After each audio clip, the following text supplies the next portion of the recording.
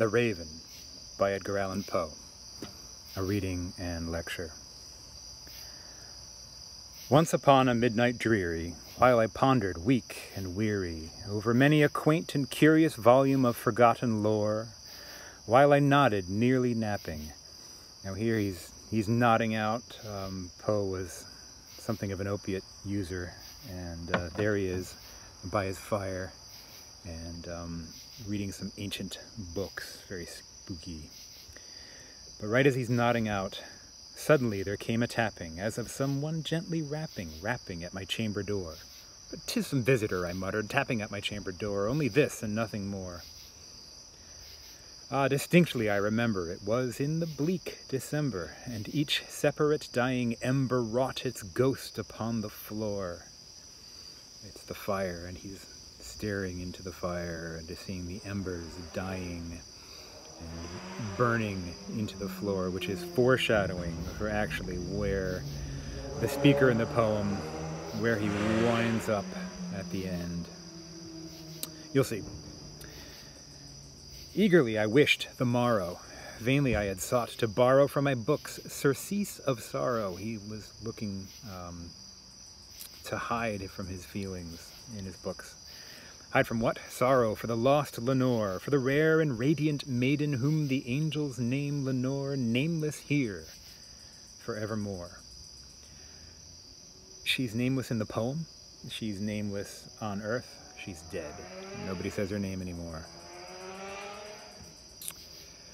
And the silken, sad, uncertain rustling of each purple curtain thrilled me, filled me with fantastic terrors never felt before, so that now, to still the beating of my heart, I stood repeating, "'Tis some visitor entreating entrance at my chamber door. Some late visitor entreating entrance at my chamber door. This it is, and nothing more." Now, check out his poetry here. Like, he's using alliteration all the way through this. I mean, you have silken, sad, uncertain rustling of each purple curtain.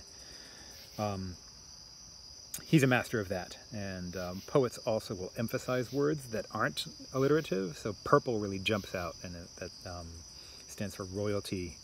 You know, his lost princess there.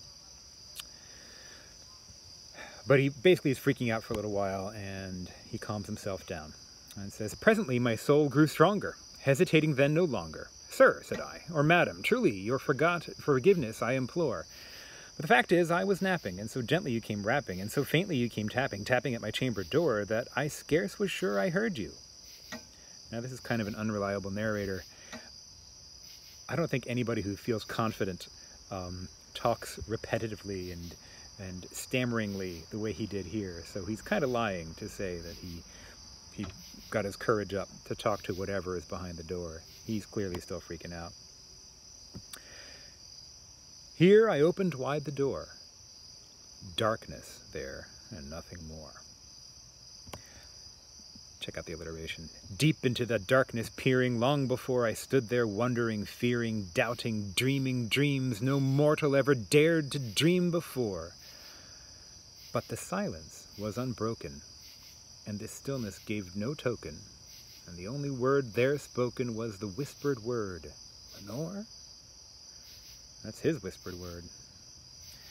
This I whispered, and an echo murmured back the word, 'Lenore.'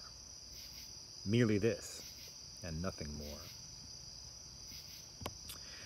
Back into the chamber turning, all my soul within me burning, soon again I heard a tapping, somewhat louder than before. "Surely," said I, "surely that is something at my window lattice. Let me see, then, what thereat is, and this mystery explore. Let my heart be still a moment, and this mystery explore. 'Tis the wind, and nothing more." Open here I flung the shutter, when, with many a flirt and flutter, in there stepped a stately raven of the saintly days of yore. Not the least obeisance made he didn't bow. Not a minute stopped or stayed he, but with mien of lord or lady, perched above my chamber door. That connects back to purple, this idea that the raven is this purple-robed king visiting him in the night.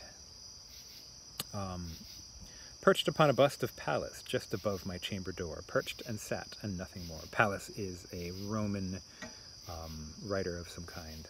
I have to look it up again. I forgot it. Then this ebony bird beguiling my sad fancy into smiling, by the grave and stern decorum of the countenance it wore. Though thy crest be shorn and shaven, thou, I said, art sure no craven, ghastly grim and ancient raven, wandering from the nightly shore, tell me what thy lordly name is on the night's Plutonian shore. So he tries to get his humor up, and he starts to joke with the raven, and tries to make a Shakespearean joke, reference to roosters and their coxcombs, and says, "You're not a fool." And so he tries to make a joke, but the raven just says, quote the raven, "Nevermore." So no time for joking there, Poe. Much I marveled, this ungainly fowl, to hear discourse so plainly. Like, he's like, what the hell, it talks? Though its answer little meaning, little relevancy bore, for we cannot help agreeing that no living human being ever yet was blessed with seeing bird above his chamber door, bird or beast upon the sculptured bust above his chamber door with such name as Nevermore. Like, nobody's ever seen something like this, so I guess that's all right. So he's trying to convince himself that it's something good. But the raven, sitting lonely on the placid bust, spoke only that one word, as if his soul in that one word he did outpour. Nothing farther than he uttered, not a feather than he fluttered, till I scarcely more than muttered, "Other friends have flown before, on the morrow he will leave, and my hopes have flown before." So he's like, well, here's a little friend, and he's just going to fly away. And here you hear the depression kind of come out. He's like, oh my gosh, it's just another friend who's just going to leave. And he gets himself back down into feeling that word. Then the bird said, "Nevermore." Startled at the stillness broken by reply so aptly spoken. "Doubtless," said I, "what it utters is only stock and store, caught from some unhappy master, whom unmerciful disaster followed fast and followed faster, till all his songs one burden bore, till the dirges of his hope," that's another word for song, right? "That melancholy burden bore of never, nevermore." So, it's like a parrot who must have had a master, an owner, who had terrible things happen to him, one after the other, that followed fast and followed faster. And it must have been the owner of this bird who always said nevermore. But again, nope.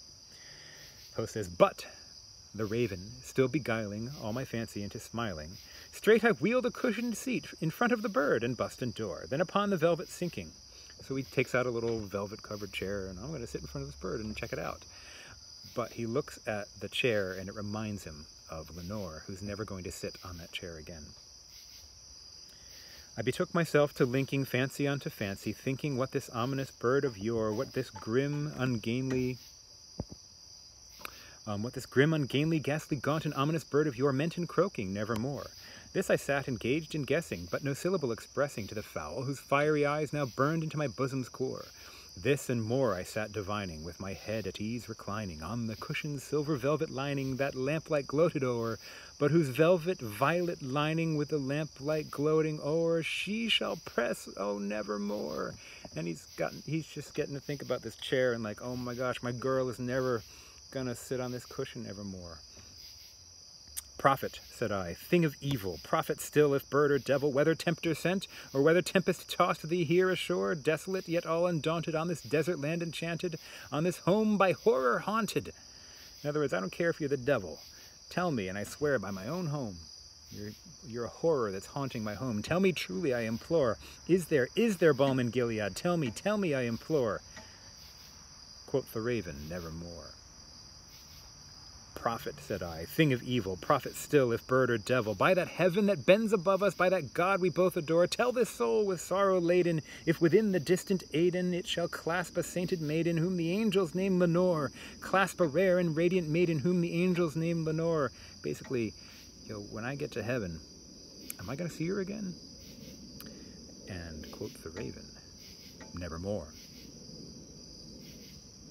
Dude gets pissed.